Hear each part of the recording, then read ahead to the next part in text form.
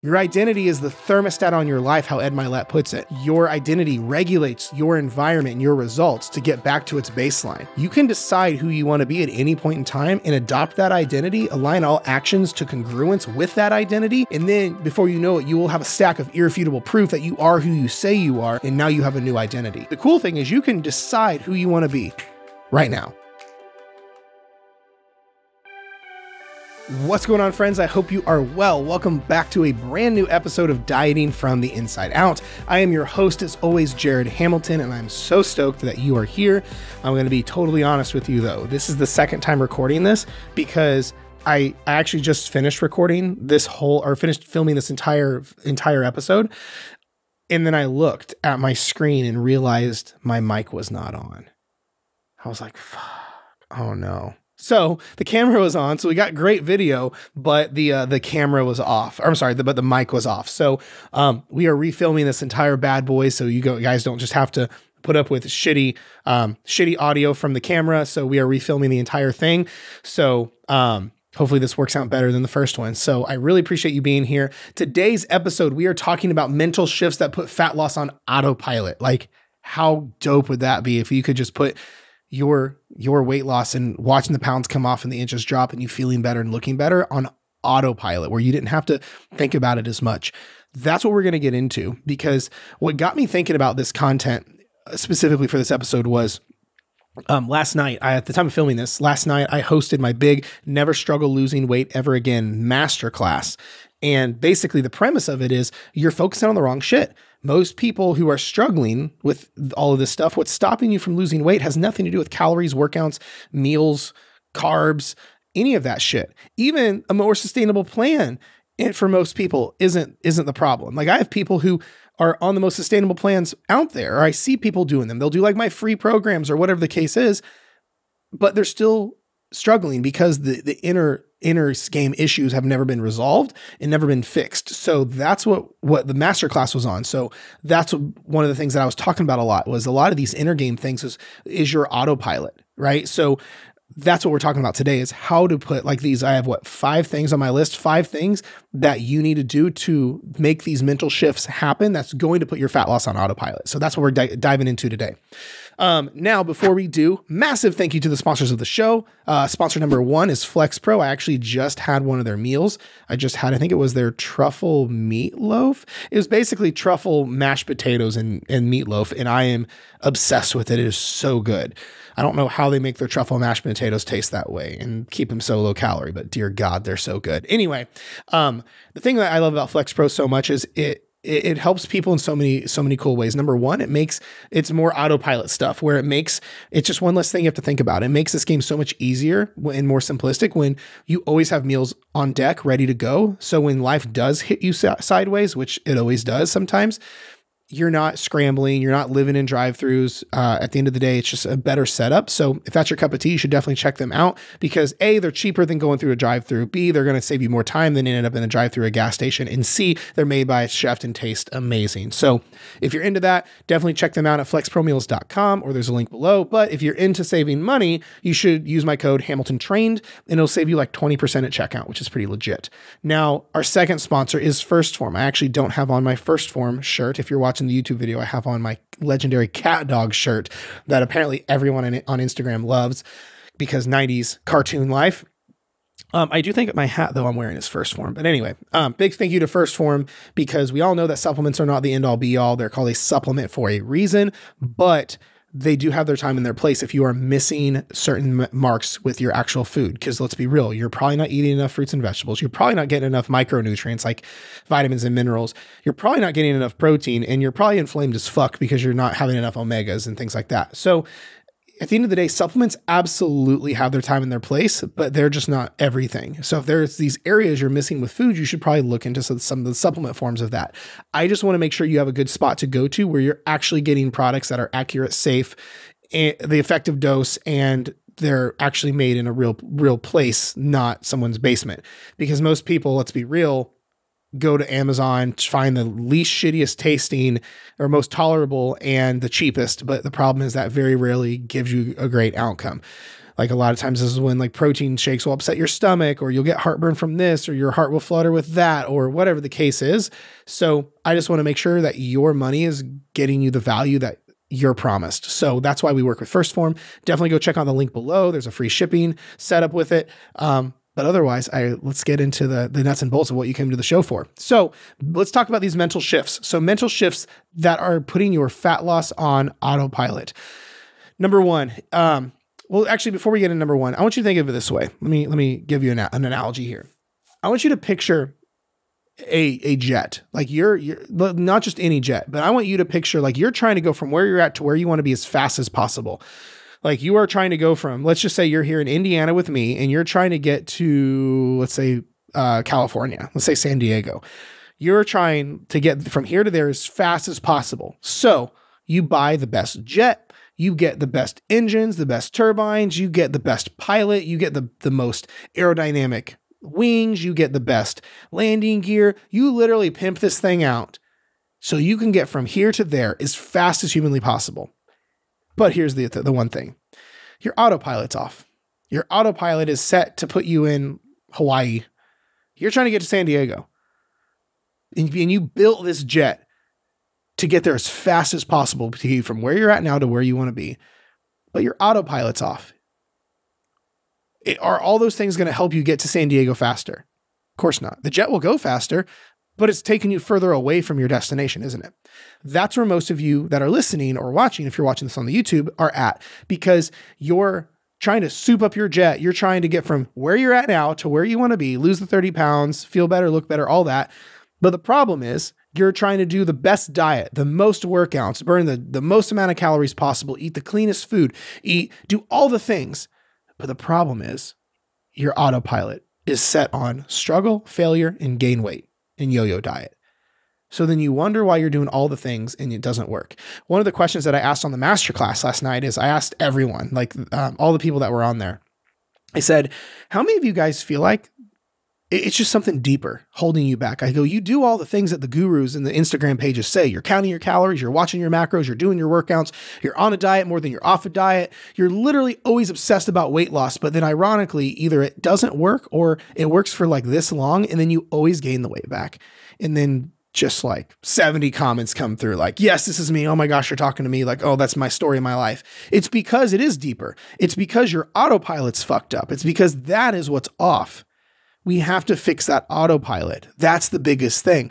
Yeah, you can do the most even sustainable plan out there. To be real with you, inside my Fat Loss Simplified Facebook group, if you're not in there, you should be in there. A few months ago, I just dropped in the most sustainable and chill 3-month program I've ever made. It's called Project 90, and it's a 90-day program that's so sustainable. It's almost too easy.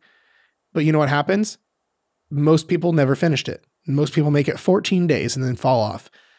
And it's the most, I know it because I made it. It's the most sustainable plan, the easiest plan, the least amount of time ever involved.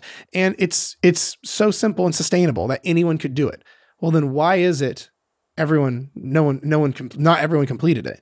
Is because their autopilot was set to fall off in 14 days. Their autopilot was to gain weight. Their autopilot was to yo-yo like every other time, to sabotage, to struggle, to binge eat, to all these different things. So you could even have the most sustainable plan ever, but if your internal autopilot is not fixed, you will struggle forever. It's the number one reason people come to coach with us is because we fix that internal autopilot first. And it's our first priority. Then we go into weight loss. And so it sticks this time. So let's talk about how to fix this internal autopilot. Number one is your identity. Hear me when I say this. Your identity, to put simply what your identity is, it's who you think you are, the story that you that you play in your head over and over again. Your identity could be like that of like, let's say what most people are thinking. Your identity is you're the fat person. So then what happens every time you lose weight? You subconsciously find your way to gain your weight back. Your identity could be a dieter. Like, oh, I'm a dieter. I've been on a diet for most of my life. So then you lose the 30 pounds, one thing leads to another, and now you don't need to diet anymore, but your identity is a dieter, so it's a threatened now. So now you find a way to gain the weight back to fulfill the identity of dieter. So now you can go back to dieting again. That's the problem. Let's say your identity is a binger or an emotional eater. It's just who you are. Well, what do you think is going to happen when you go 2 or 3 weeks without binge eating or emotional eating? Something magically is going to happen that's going to bring you back to fulfilling the prophecy of your identity. Your identity is the thermostat on your life, how Ed Milet puts it, that your identity regulates your environment and your results to get back to its baseline. Right? In my house, my thermostat is usually at 69. Well, if my dog kicks the door open on a day like yesterday that was hot as fuck, well, my room temperature heated up to 80. Well, what's going to happen is the thermostat kicks on and cools the room back off. So if your internal identity or your internal thermostat is set at struggling, weight gain, yo-yoing, overweight, sabotager, well, your environment's going to heat up to like when you start losing weight, doing better, being consistent. Something's going to happen to cool your results back off to where you're set at down here. That's why your identity is one of the biggest causes of your autopilot. It's literally where it's set at. So the problem is most of you watching and listening to this have an identity that's either based in solely your struggles.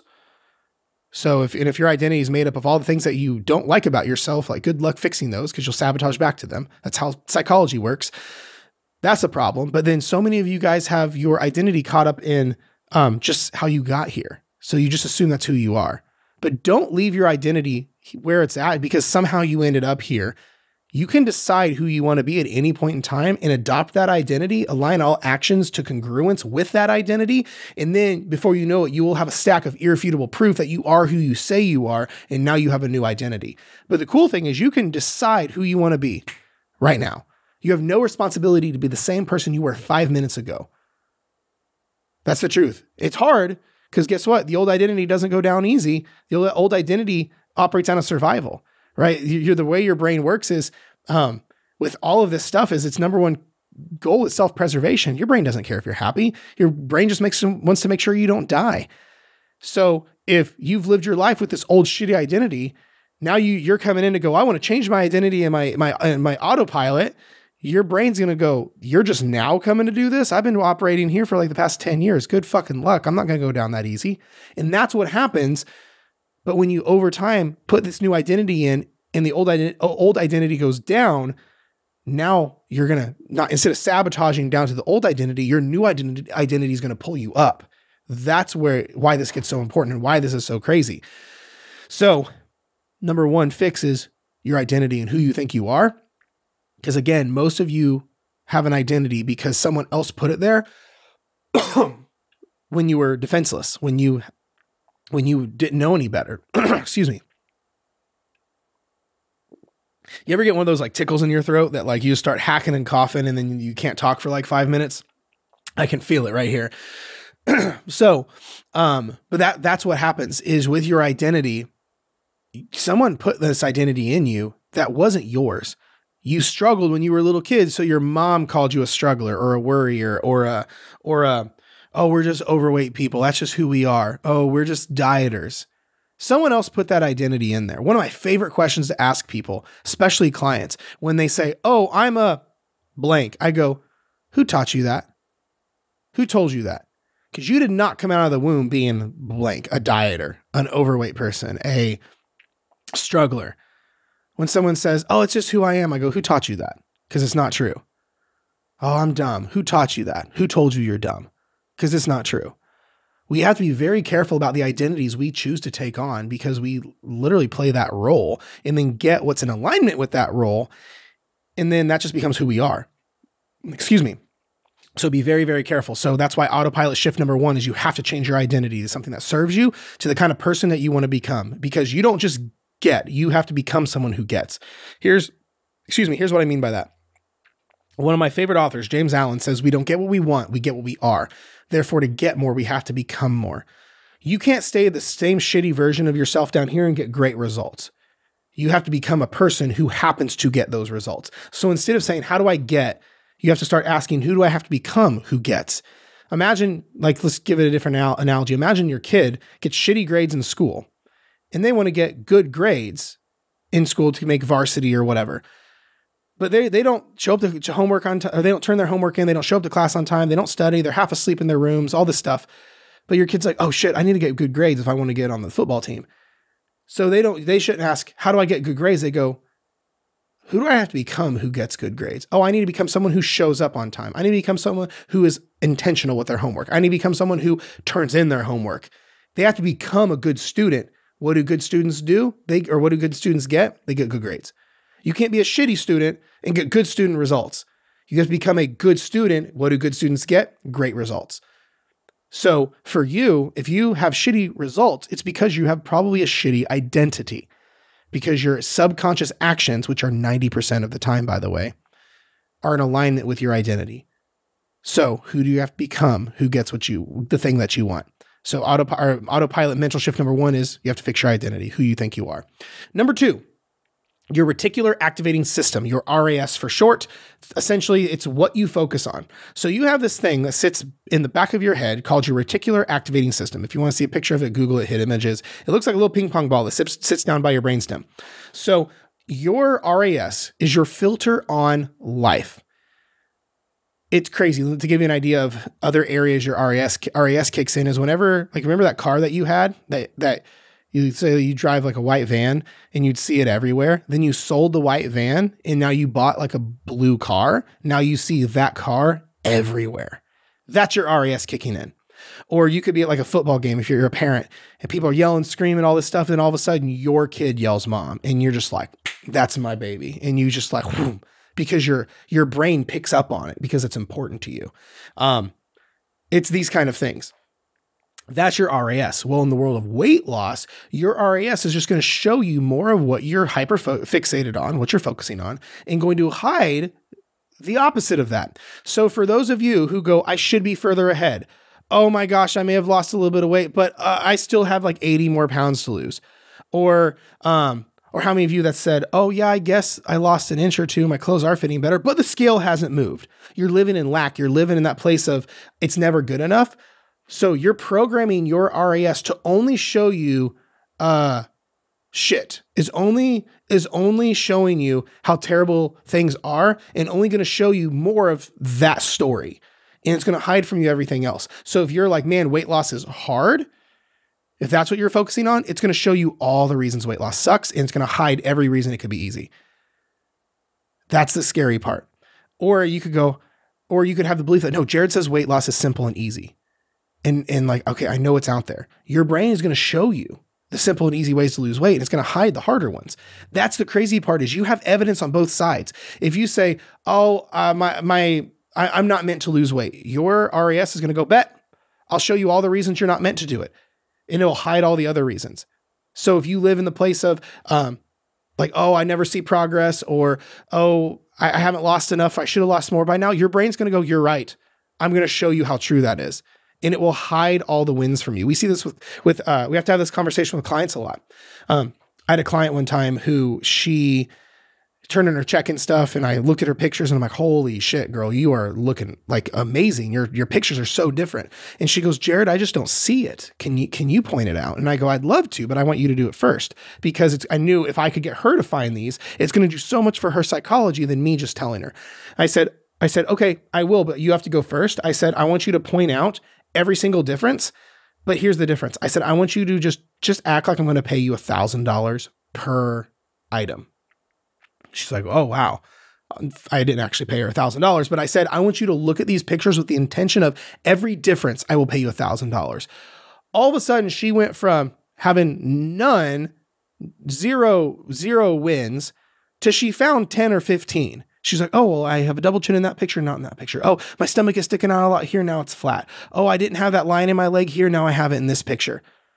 So I'm like, whoa. So wait, where were these 10 minutes ago? The difference was she looked with intention. She was trying to find them, because naturally we are cynical about our own progress or lack thereof with our own stuff. So we naturally default to negative. Oh, it's not there. It's not good enough. When it's there, you just have to look for it. And then, you know what happened ironically? That next week, I got a bunch of emails from her saying, Jared, you wouldn't believe it. I'm fitting in these clothes I haven't worn in years. Or she was like, Jared, I saw this, I was at the gym and I never had lines in my arm before. Now I can see where my shoulder separation's at and the delt lines. You guys really think that's because that randomly showed up that week? Or do you think it's because her hyperfixating on all her wins and how well she's doing, and I finally got her to recognize them? Now her brain just said, oh, bet, I'm going to show you more. That's what happened. You have to understand your RAS is like a gun. It just knows how to go bang.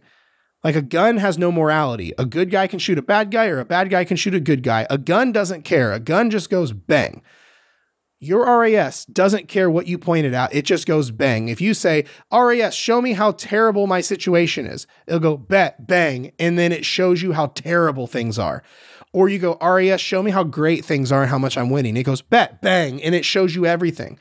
But at all times, this is why, sorry, I'm getting ahead of myself. This is why you'll have some people have an obstacle come and they'll go, oh, I can't do this now. And it will be legitimate as fuck. Or you'll have people go, an obstacle will come and they'll go, how can I find a way around this? And there's another option, legitimate as fuck.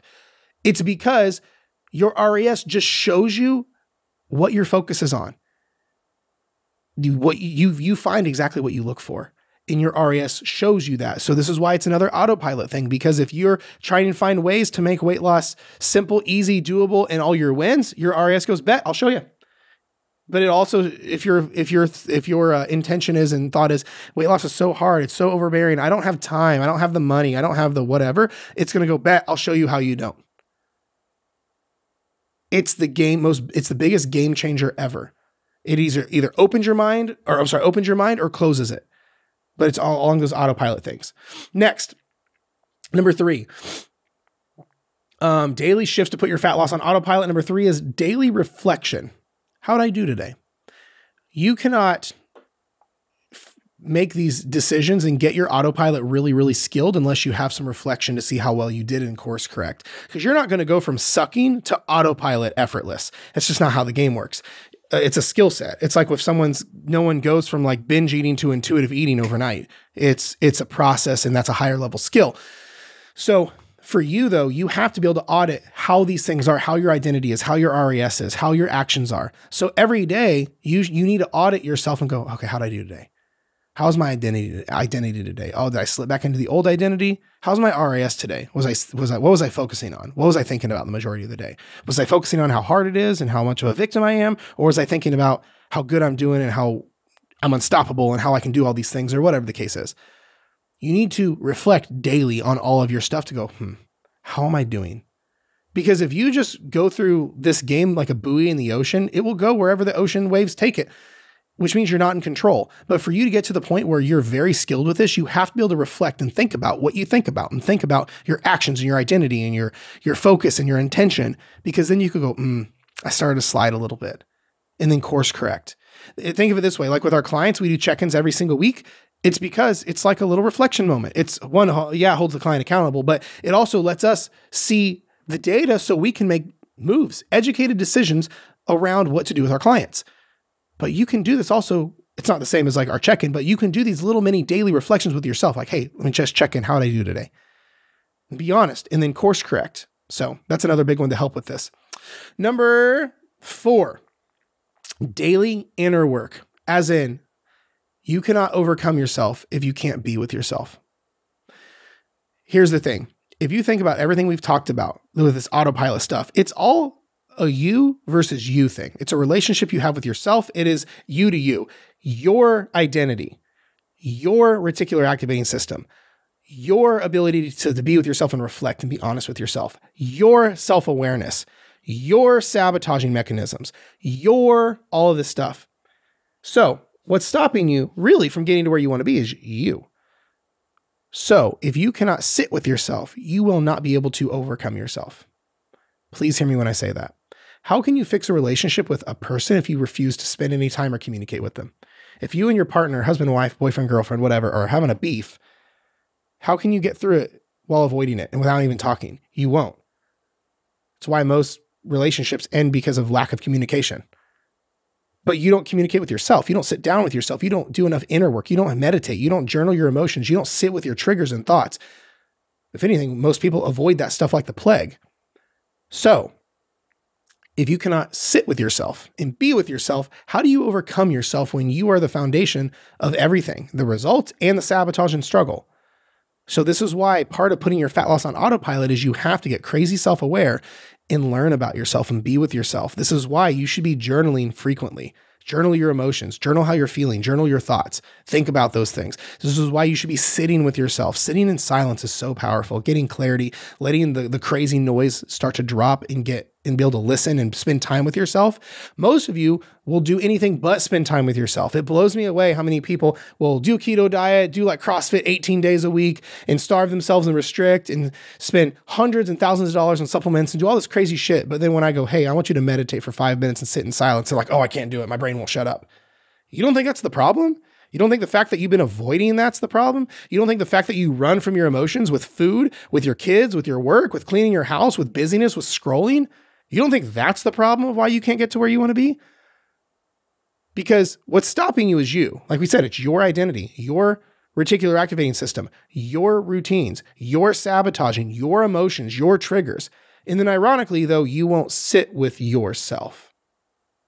We won't be with ourselves. You don't think that's the problem? It is the problem. So part of putting this fat loss on autopilot and getting crazy self-aware is daily inner work. If you don't know how to do it, I'm pretty sure in this lineup of podcasts, I have an episode on meditating and journaling. I know I have a really in-depth module in the academy, and we talk about this with coaching a lot, but I think I still have a intro to this in the podcast lineup. So check that out. And lastly, number 5, mental shift to put fat loss on autopilot is, sorry if I'm looking at my notes and my left contact is fuzzy. The plan itself, as in it needs to be minimalistic, sustainable, and simple. Here's the thing. Most of you can't put your fat loss on autopilot because your plan is too crazy. I had a lady who signed up for coaching. She applied and signed up for coaching the other day. And one of her biggest issues was motivation. She's like, I'm just never motivated. It goes crazy. And I agree. We should never rely on motivation. But I told her, I said, you know, after I heard the whole story, I go, it's not your fault. Because you trying to starve yourself, do a keto diet and work out like crazy, like an hour and a half a day, that plan is incapable of being motivated with because it's too crazy. It's too overwhelming. It doesn't fit your lifestyle. It doesn't fit your day to day. Of course, you're not going to be motivated because the plan is incapable of it. It's the same thing with most of you watching or listening to this is the reason you can't put your fat loss on autopilot is because you're doing too much. You're listening to 18 different people. You're like, okay, I got to get up and do this crazy weird morning routine, have this crazy weird power shot of all these different potions, pills, and powders. And then I got to go do this crazy workout plan with do this, and this, spend an hour and a half at the gym a day. Then I got to eat 6 times a day, but they've all got to be like this. But then I've got to schedule this and I've got to do this. And then I got to have all these different supplements. And then I have to carb cycle, then calorie cycle, but then I have to do it in a fasting window while eating vegan, make it keto friendly. That's half the reason you're failing is because your plan is too much. It's too crazy. It's unsustainable. We have to make this minimalistic, simple, and sustainable. That's how we do this. Now, again, you could have the best plan in the world, like a plan that I would put together for you or my team would put together for you. But if you don't fix your identity, your reticular activating system, have self-reflection, and do daily inner work, you'll fail at all. It will sabotage itself. It's like the autopilot thing on the plane analogy, or like the foundation on a house. If you don't have a foundation, the house will crumble. It's no different here. Your internal game is your foundation of your house or the autopilot on your jet. That's what this is about. But at the end of the day, with talking about putting all this on autopilot, if the plan itself is incapable, and if it's just not doable and simple, it's not going to work. If you look at the areas in your life you have on autopilot, it's simple. It's sustainable. It's predictable. It's minimalistic, like brushing your teeth. Actually, it's why brushing teeth is my favorite analogy for fat loss is because it's arguably what you've been most consistent ever with in your life. It takes up any more mental bandwidth in the 2 minutes you're doing it. Even then you're half asleep. And then it's a non-negotiable. And then no matter how your day does, you always do it. You never go, oh shit, I forgot. I'm going to start over Monday, right? It's not how it works. And you plan on doing it till you die. So it's so chill, minimalistic, and part of your routine and on autopilot completely.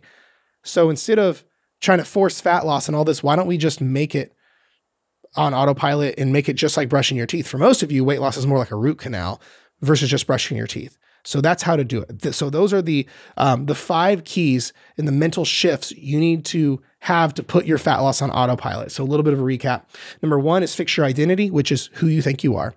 Number 2 is your reticular activating system, or RAS. It's what you focus on. Your daily reflection, as in, how did I do? This way you can course correct.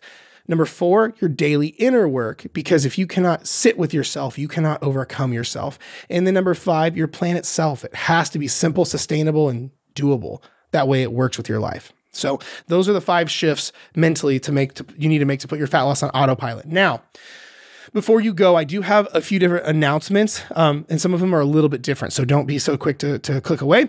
Number 1, thank you for being here. If you have not yet subscribed to the show, be sure and do it. Check out all the goodies I have in the description, like I have my free course, my free Facebook group, the YouTube, all of that stuff. But what I want to talk to you about for a second is an update and then a cool opportunity. So update is everyone, because again, this is the Dieting from the Inside Out podcast. So a lot of you guys have gone through my academy. So for those that have my academy, that have invested in it and are going through it or have gone through it, by the time you guys listen to this, I will have dropped some brand new material in the academy for you.